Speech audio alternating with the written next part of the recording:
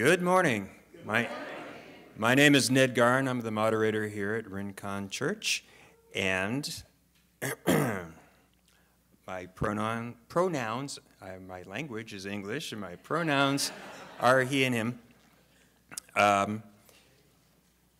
For those of you who have not been here before, just so that you know, if you don't want to be seen online as part of our presence online, the outside seating on the left and right is available to you to worship here in anonymity, should you choose to do that. I'd like to welcome any first-time visitors. Is there anybody here who's here for the first time or has relatively new and hasn't introduced themselves before? We'd like to hear from you and get to know you. Anybody for the first time? If you would wait for the microphone, that would be great. Yep. The microphone's coming. Here comes the microphone.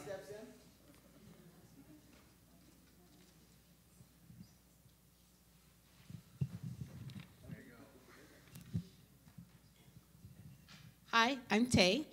Pronouns are she, they. Here with my wife, our kids. His name is Luke, and we have baby Maggie here. Hi. Go ahead, you can say something too. I'm Iris. Hi. She, her. Nice to meet you all. Thank you for having us. And is there anybody else elected? Over here in the middle, Chris?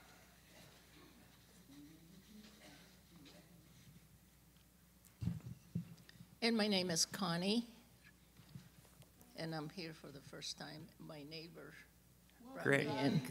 Neighbor brought me in. Nice to have you with us, Connie. Thank you. Anybody else? All right. Each week we do a land acknowledgement. We take this moment to focus on the fact that we worship, pray, sing, and gather together on land that was taken with the complicity of empire and religion, including ours. And we honor those ancestors to the Tohono O'odham, the Paskayaki, and their descendants, and we strive to develop a relationship and communion with those descendants. I'm going to read the announcements that I've been given. Before I do that, I'll just remind you that there are additional announcements that are in your bulletin, so make sure you remember to check on that. All right. The Closet at Rincon Clothing Exchange. On February 28th, there's going to be a Zoom at both 4 p.m. and 6 p.m. See Chris Lynn after the service there in the back. Chris, give a wave. See Chris Lynn after the service, or you can email rinconcommunityexchange@gmail.com for information on that Zoom, those two Zoom sessions. Creation Care is doing a book club using the book Hidden Waters by Charles Bowden. See Kathy Padilla, who has copies of the books. I don't know how many copies she has, but copies. And also, I've been asked to remind you that if you bring your compost in and leave it out front, please make sure that you use an ordinary compost bag rather than just a plastic bag, because what happens then if you bring it in a plastic bag, somebody has to dump the quote-unquote crap out of that one into a compost bag that can be used. So it would be a lot more convenient for those folks who are helping us out with that to bring it in a compost bag. And do we have some of those available? Or there should be some back there in the narthex if you need to access some of those. All right, and that's all the announcements.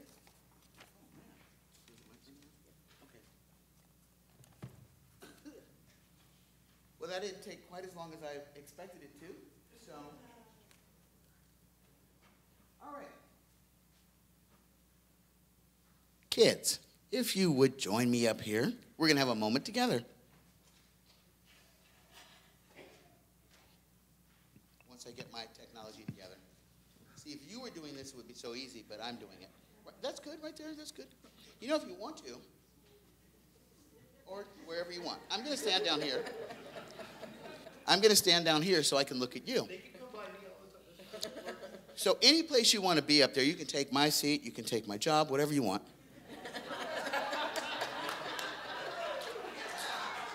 God bless you. That's your future pastor when I retire in 50 years. So this, where we all are here, it's called a chancel. There's the choir loft up there. Can you see the choir loft up there? Yep. That's the choir loft where singers might sing or the band might play music as a form of prayer. This is the pulpit. This is where I or someone else might offer words of prayer. That makes sense so far? Good. This is the communion table where we pray with Jesus and the community. And now comes the fun part. Turn around that way. Back there, that's the cross. It's large and tall, and it reaches out its arms. Can you reach out your arms like the cross? Very good, very good. It's large enough for people to see it from all the way in the back. Is that true? Can y'all see it from the back? Yes. Okay, good. That's very good. Can you tell me what it's made of? Yeah. It is made of wood, which means that it was once a tree. The cross has one pole that goes up and down. One end heads toward the ground and the other to high above and beyond. This connects a praying person to God. We remember Jesus when we look at this part of the cross. The other pole points side to side. Reach your arms out again. Side to side, very good. Reaching out from the center like arms that reach out to include everyone in our prayers. It's like a big group hug. A prayer is a group hug. Today, I want to pray with you and for you. Is that okay? Yes. Thank you. I like consensual prayer. All right, so if you want to gather here for a moment, let's pray together. And I'm going to actually include those of you that aren't up here. Okay. If you want to, you can bow your heads and close your eyes. If you don't want to, you don't have to. God, thank you for being here with us, above, below, and all around us. Thank you for wrapping us up in love and giving us hugs when we feel down. Thank you for sending Jesus to teach us lessons on how to live with love. At the end of a prayer, we usually say, Amen. Can you say amen with me? Well done. So now I'm going to address your church family here by saying, God loves you. And so do we. Did you hear that? They love you. You want to give them a hand for saying they love you? You want to love them back? Okay.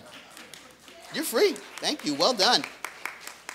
You are free now to go have fun with your squishy animals.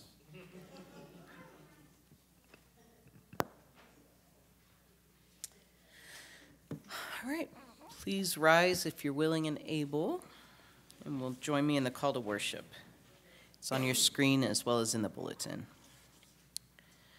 This season of Lent may mean when we prayerfully give up something that we enjoy as a way of acknowledging Jesus' sacrifice in the desert. We fast to acknowledge, pray, and journey with Jesus. But what do we learn from this?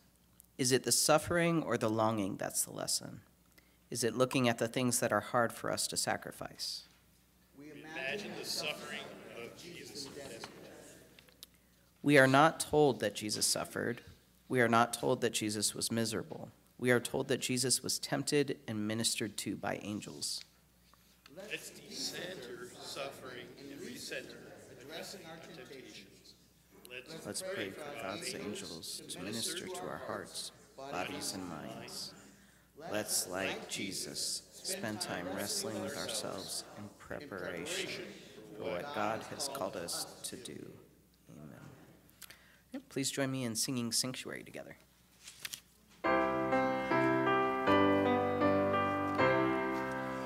Lord, prepare me to be a sanctuary, pure and holy.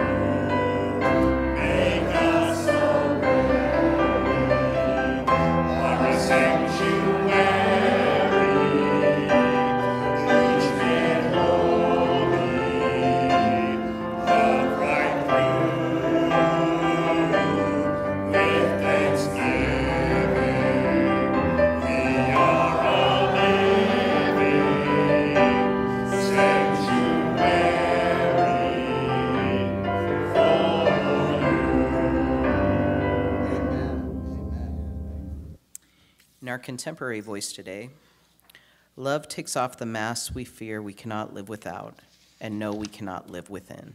James Baldwin.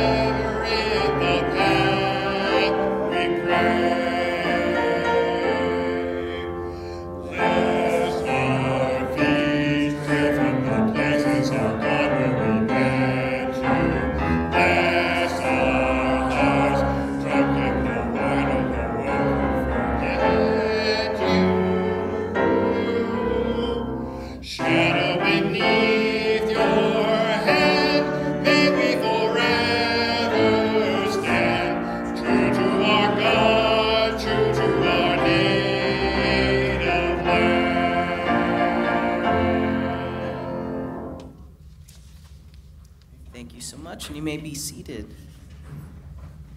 Our scripture reading today is from Mark chapter 1, verses 9 through 15. In those days, Jesus came from Nazareth of Galilee and was baptized by John in the Jordan.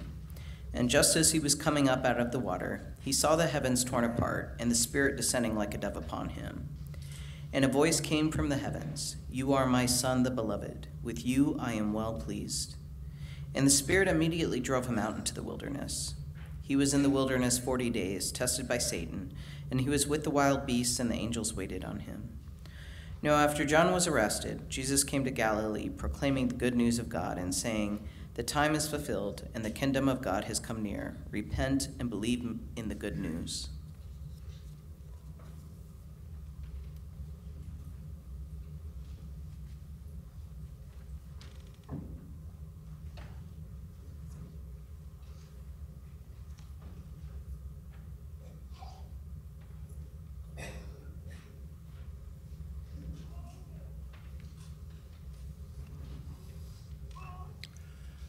Well, I was going to sing Rock of My Soul in the Bosom of Abraham. Sorry, I'm Sean, and I will be walking up there. But there's this thing on my foot called a cast, so it takes a little while. The week has been quite a trial for me. And every morning, I would wake up to a different song in my heart. So, you're going to get that one. Amen. Amen. I've got peace like a river. I've got peace like a river. I've got peace like a river in my soul. I've got peace like a river. I've got peace like a river. I've got peace like a river in my soul. I've got joy like an ocean. I've got joy like an ocean. I've got joy like an ocean in my soul. Oh, I've got joy like an ocean. I've got joy like an ocean. I've got joy like an ocean in my soul. I've got love like a fountain. I've got love like a fountain. I've got love like a fountain in my soul. Oh, I've got love like a fountain. I've got love like a fountain. I've got love like a fountain in my soul. How about we sing the first verse again? Yes. Peace like a river. Let's do it. All of you. Yes. I've got peace like a river. I've got peace like a river. I've got peace like a river in my soul. Oh, I've got peace like a river. I've got peace like a river. I've got peace like a river in my soul. Amen. Amen.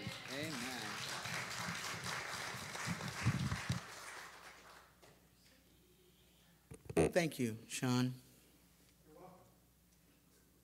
You know, in the church that I grew up in, they used to say that the bulletin or order of worship gives us guidance when the Holy Spirit doesn't show up to take control.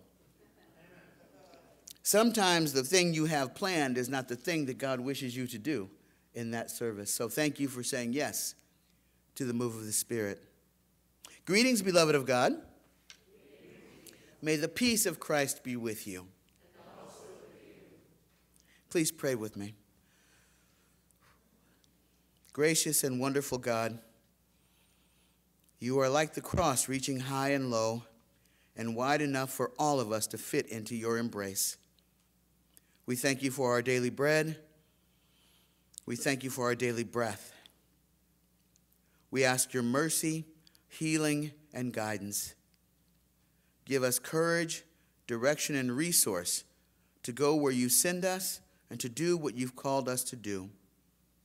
We ask you, God, to pour your Spirit out on our thirsty souls. Rain on the dry places in our lives. Saturate the seeds planted by our ancestors of faith that we may grow and be fruitful to your creation in need. May the words of my mouth and the meditations of all of our hearts be acceptable to you, God. We submit ourselves today to your calling on our lives. Amen. So if you've been in churches for a while, you have heard this passage annually or semi-annually. How many of you have heard this particular passage of Scripture before? Okay. The 40 days that we call Lent are based on this passage. Lent is the Christian season of spiritual preparation before Easter, starting on Ash Wednesday and lasting for 40 days, excluding Sundays. It's a time for us to dedicate ourselves to reflection, to self-examination, as a way of drawing closer to God. It is said to mirror the 40-day fast of Jesus in the wilderness, and though the fast is not noted in Mark, it is noted in both Matthew and Luke. I'm not sure why the writer of Mark decided to leave that out. They didn't tell us why that happened. This is a time that's often set aside for self-denial, represented by fasting and repentance, and often represented by committing more time to prayer and to Bible reading. Those who desire to connect the Hebrew Scriptures to the writings of the New Testament will also say there's a correspondence between the 40 years of wilderness wanderings by the Israelites. They connect that to the 40 days of the fasting of Jesus. Nonetheless, this time is intended to prepare us for the coming of Easter. By praying, fasting, doing acts of charity, we seek to grow in spirit and to grow closer to God. Here is where I'm going to complicate things, because so far it's been pretty formulaic, and if you know anything about me, that's not my way. In spite of our tendency and desire to move from fasting and praying and self-sacrifice right on through to resurrection, doing so abbreviates the story. It leaves out the unpleasant parts that we don't want to deal with. It turns a mini-series into an episode. We don't usually like the ugly parts. We like to move from Ash Wednesday right to Easter as often as we can and as painlessly as we can. We don't want to take the journey of being betrayed by people close to us. We don't want to talk about the degradation of that lynching. We don't want to talk about the complicity of empire and religious elders, because that's too close to home. That's why and I'm going to tell you right now, I saw the movie Origin yesterday, so I might be in a way right now. That movie has me all in my feelings. And if you have not yet seen it, I encourage you to see it. And I'm not usually doing commercials for movies, but even if you don't see it, if you've not read the book Cast by Isabel Wilkinson, I encourage you to read it. The movie is based on the life of Isabel Wilkinson while writing that book. It talks about ugly, hard things. This journey to Easter, we love Easter. Little bunnies and eggs and lilies and stuff. You know the stuff, the real good stuff. We like looking at an empty cross. We don't like looking at the cross with Jesus on it.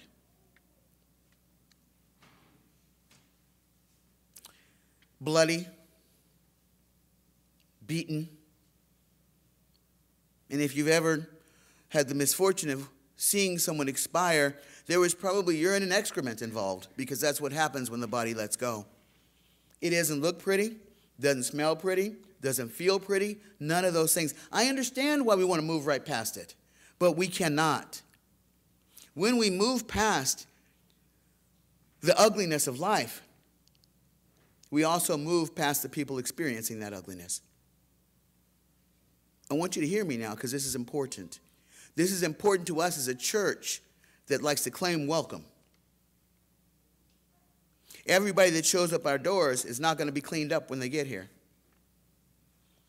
They might smell like a lynching. They might look like what they've been through. It is still our job to open our arms wide like the cross and embrace them with their consent.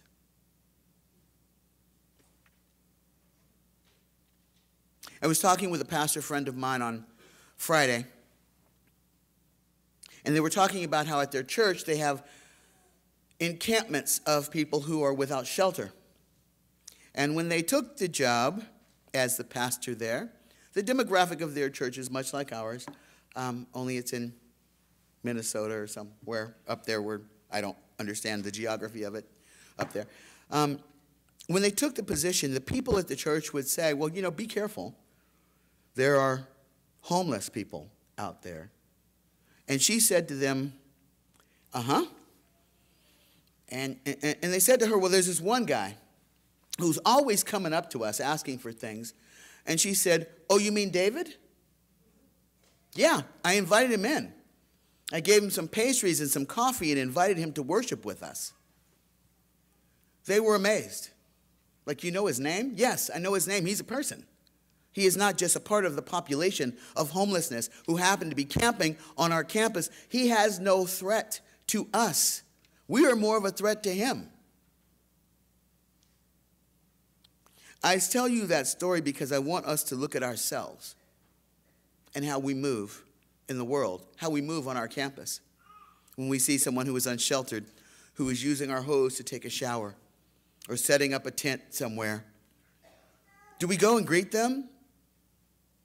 Ask if they need anything?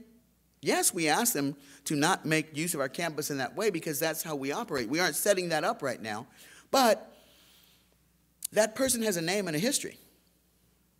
Amen. They're a whole person just like us.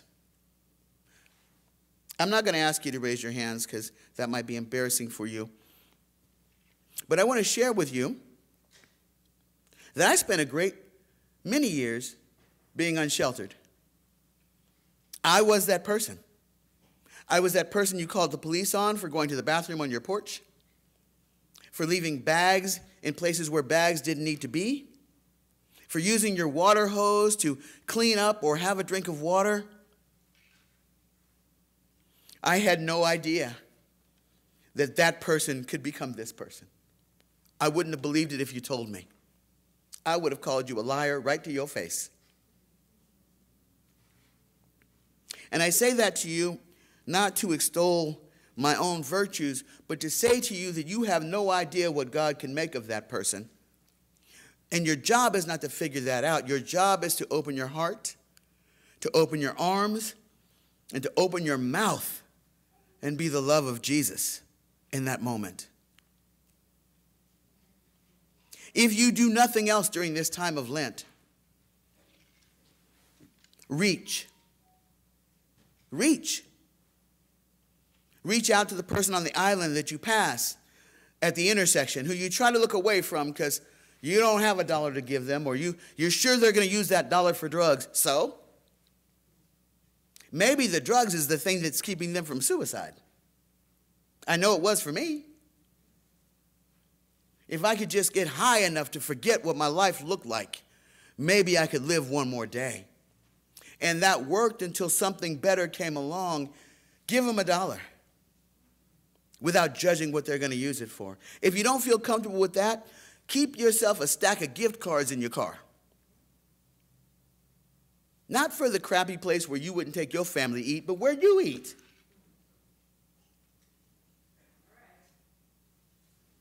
Do they not deserve a life as full as yours? I am saying this because as we look past the ugliness of the cross, we also look past the ugliness all around us. We have an obligation to look directly at the ugliness of the cross and the ugliness right in front of us, not to say to ourselves, we feel really bad and guilty. This is terrible. Look at how people are treated. People are treated really poorly. But I'm going to submit to you that for the people that are treated poorly, they are ignored 10 times more than they are treated poorly by us, those who claim to be the hands and hearts of Christ. I hope I'm making you uncomfortable. That is my intention. Maybe you didn't come to church to be uncomfortable, but you might have got the wrong preacher for that. I'm going to go back to the text for just a brief moment, because in this temptation of Jesus, the tempter used two things to woo Jesus away from his faith. He used fulfillment and authority. Think about it. Being full, food, and having enough. Being able to control your environment because you have power.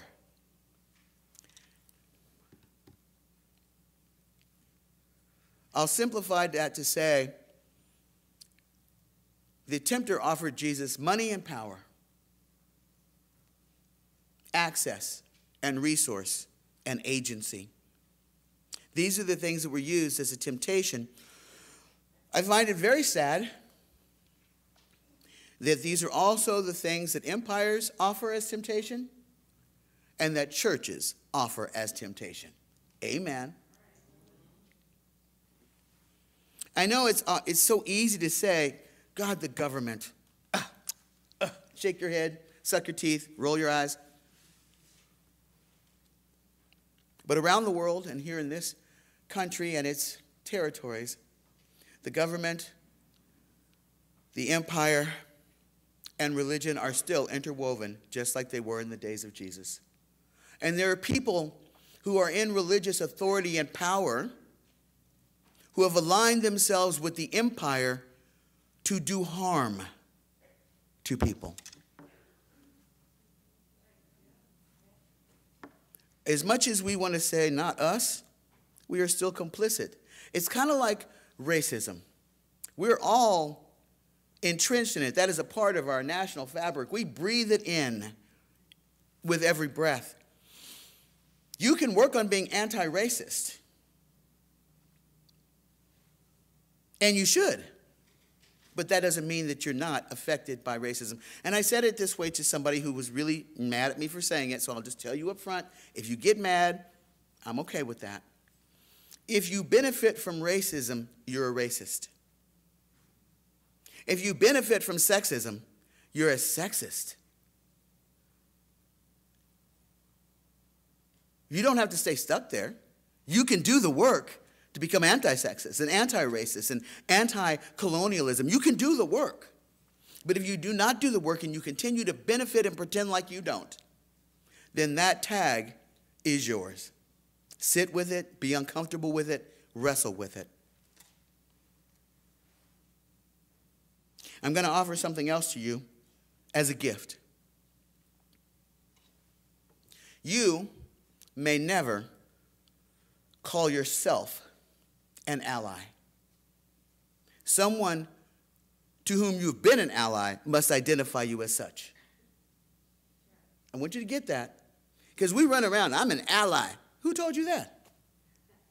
Who told you that you were doing something that ally? And, and I said this before, and it was upsetting for people, but, during the whole Black Lives Matter thing, there was lots of signs. There are churches that go out there every week and walk around with their Black Lives Matter signs.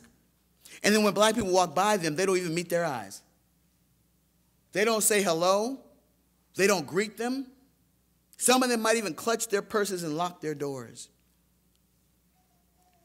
I'm telling you that because I need you to know that the dissonance between who we say we are and who we live like we are hurts people. It causes mistrust. Often in churches that are largely white, people say, we really want more people of color. We should have a meeting. We should have a group, a subgroup. We're going to go ahead and have a council about it and a whole agenda to get more people of color. And then when people of color come, God help me, God help me. When people of color come, you treat them like they're some special snowflake and not a human being because they make you look good. Amen? They colorize your otherwise white population and they make you feel good about yourself. I don't want you to hurt yourself patting yourself on the back. Because if you've not built a relationship, what have you done? What have you done if you've not taken the time to build a relationship? One of the churches I worked at said, we've been working on this for years. And I said, well, you've got 200 years of mistrust to overcome. So how long do you think it's going to take? When people come to you and they aren't warm and friendly with you, it's not because they don't like you. It's not because they don't like what you're wearing or your cologne or even your theology. It's because their entire lives have given them reasons to mistrust you. You have to give them reasons to engage in a little bit of trust. And that comes from being vulnerable, from taking the time to build relationship. It comes from wandering in their wilderness and being tempted by your own privilege. I know I'm going somewhere here, and you may not make the journey with me, but I want you to get this. In this 40 days of fulfillment and power, in our wildernesses, our temptation is our own privilege. Our desire not to see our privilege. Our desire to say, I march with Dr. King, so I no longer have a racism problem. Perhaps, perhaps not. I have known people I know this is just going to be upsetting to people. I've known people in multiracial relationships that thought that they got to be black by affiliation, black by relationship, that their white privilege no longer applied to them. That's a hurtful place to be for the black partner in that, when you can't tell your partner how you really feel for fear that you will hurt their feelings. I don't tell you a lot of things in this church because I don't want to hurt your feelings. Every now and again, I put that aside and I tell you what I see in the world when I walk through the world. I don't tell you this to make you feel bad. I tell you this because I want you to live into the thing that you said you wanted to live into. When we were coming together and I was asking you, do you want me to be your pastor? And you were saying, do you want to be our pastor? One of the things you said to me is, we're ready. We're ready to really be open, to look at our whiteness, to look at our classism, to look at our situations of privilege and say, let's be different together.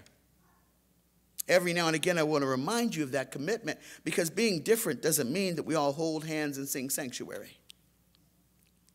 It means that we look at the surroundings of our wilderness and we pray.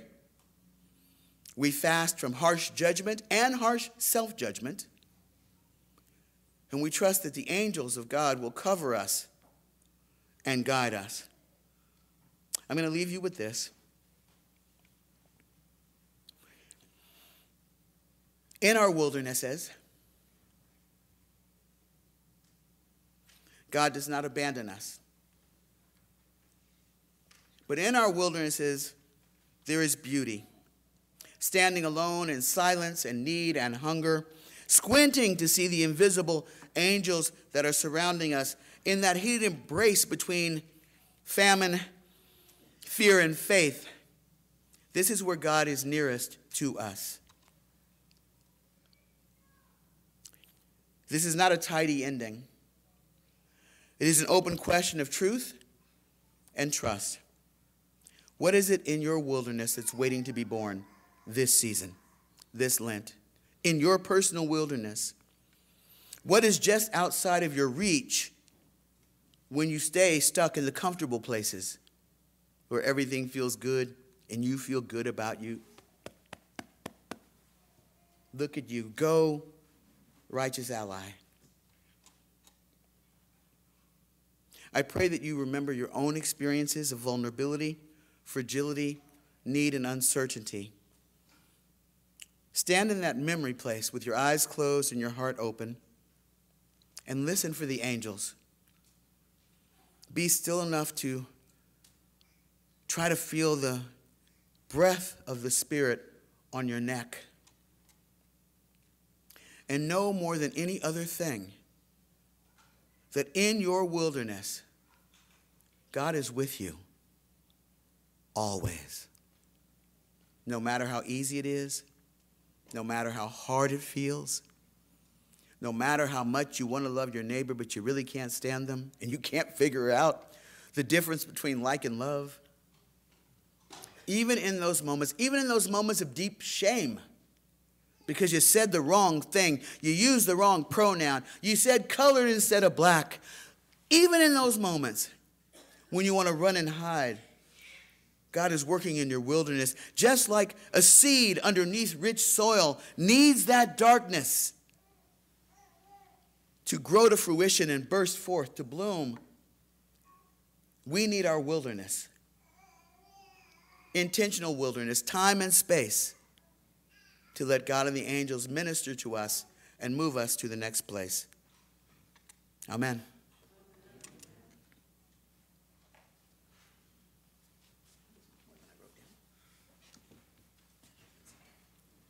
Please stand if you're able. Join me.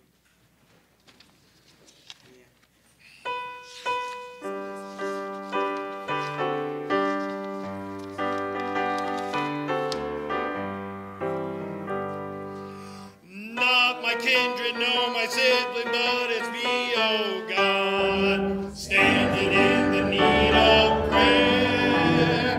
Not my kindred, no my sibling, but it's me, oh Lord, standing in the need of prayer. It's me, oh Lord, standing in the need of prayer. It's me, oh Lord, standing in the need of prayer. In the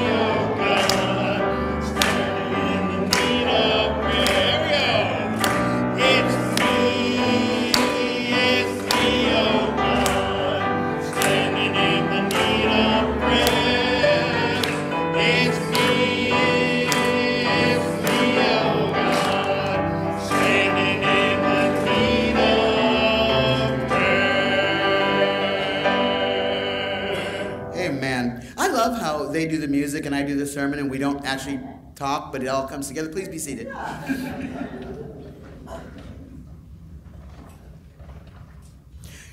It is that Sunday where I want to invite those of you who have been journeying with us for a while and are ready to stop dating and step up to the altar to join us in membership in this church. I also want to invite those of you that have been church burned and told that God doesn't love you. I want to invite you into a deeper relationship, not with religion, but with God.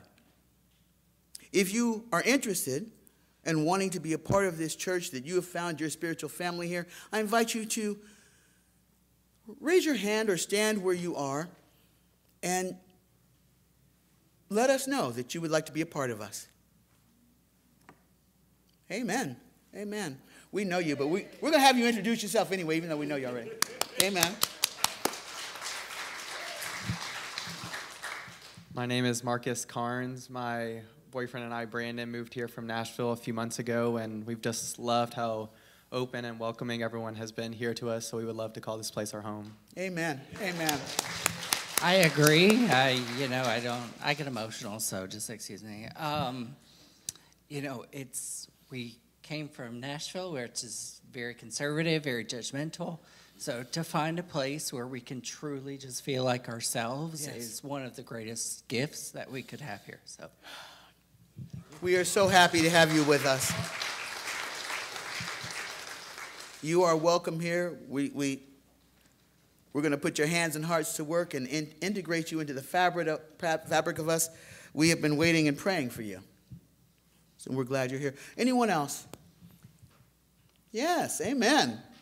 Amen. Amen. I'm Ames, and this is Silky.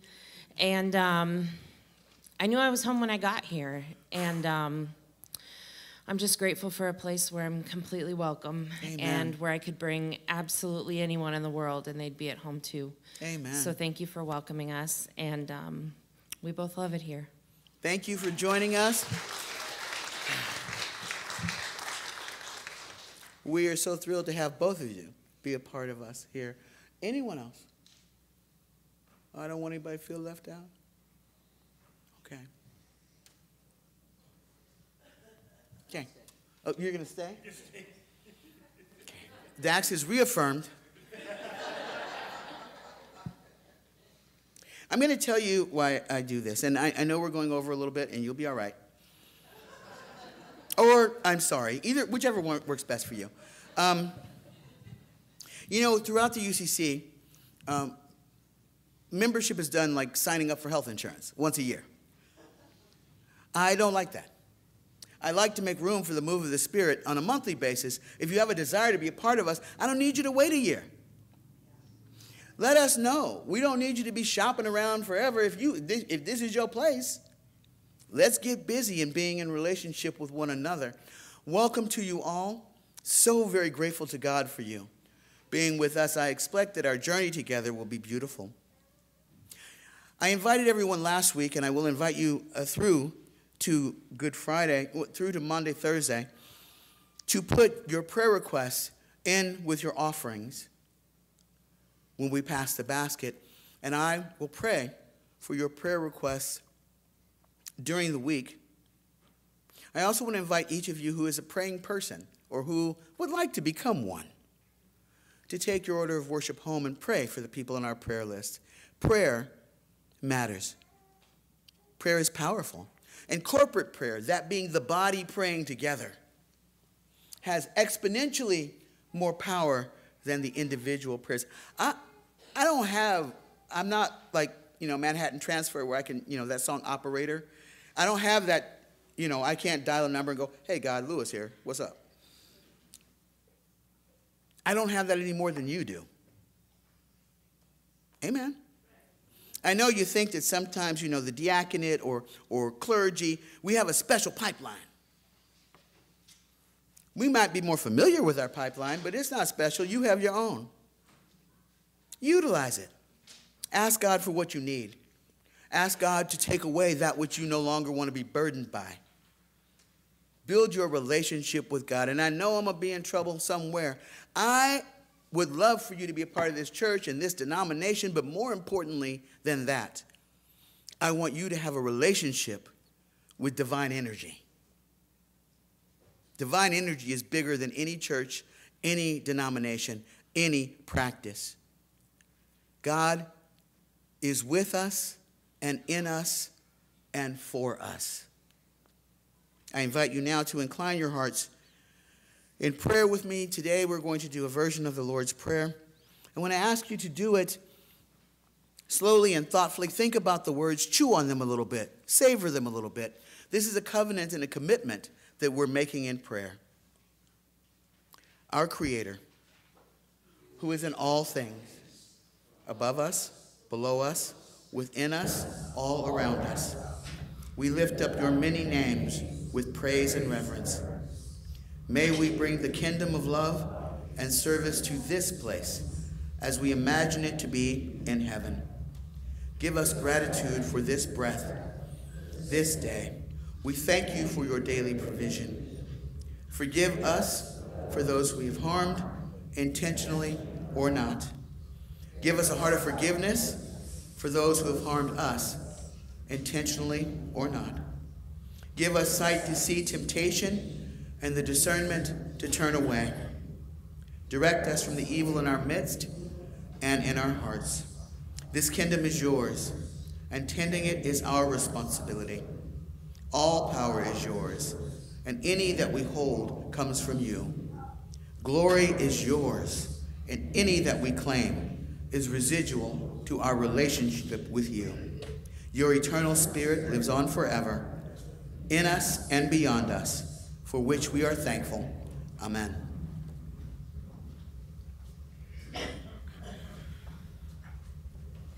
I love you, Rincon.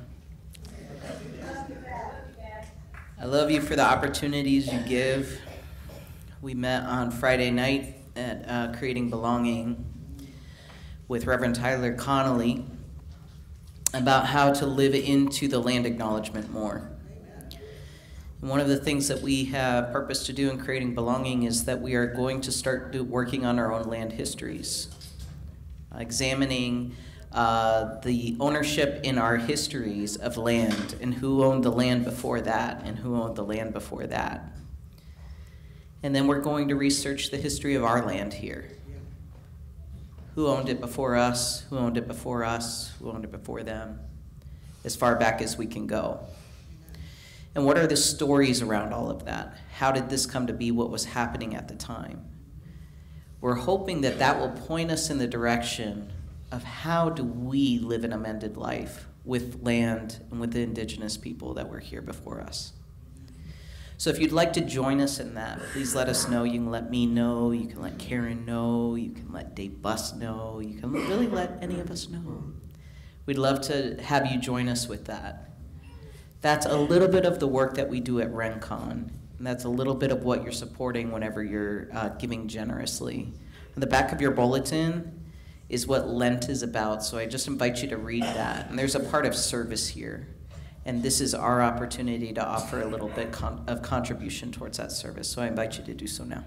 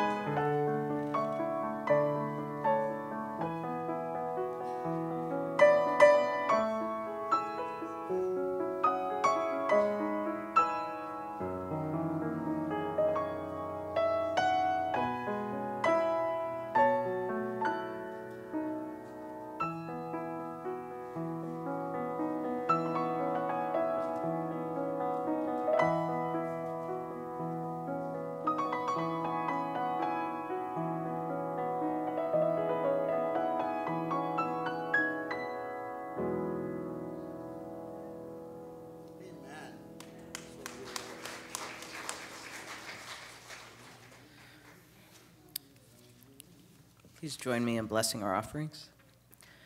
Loving God, thank you so much for the opportunity to be generous. Pray that you'll bless every single person in this place as we leave here. Pray that you'll bless these gifts and give us the wisdom on how to use them. In your loving name we pray. Amen. And before I forget, because I forgot almost again, we are having choir practice after service today. I forgot to mention that before, because we're singing next week. So we're having choir singing next week. Got a wonderful song lined up. So even if you can't make it to after service today, we will be meeting at 9 a.m. before service next week, and we'll be going over it. So if you have the desire at all, I just would love to do a little bit of singing. We're going to be doing that. And if you're interested in being on my emailing list, for notifications of when we're doing that, my email is in the back of the bulletin, and you can get in touch with me that way. So we'd love it. No formal training needed, you know, so good. Please stand if you're able, body or spirit, and help me sing our final hymn today.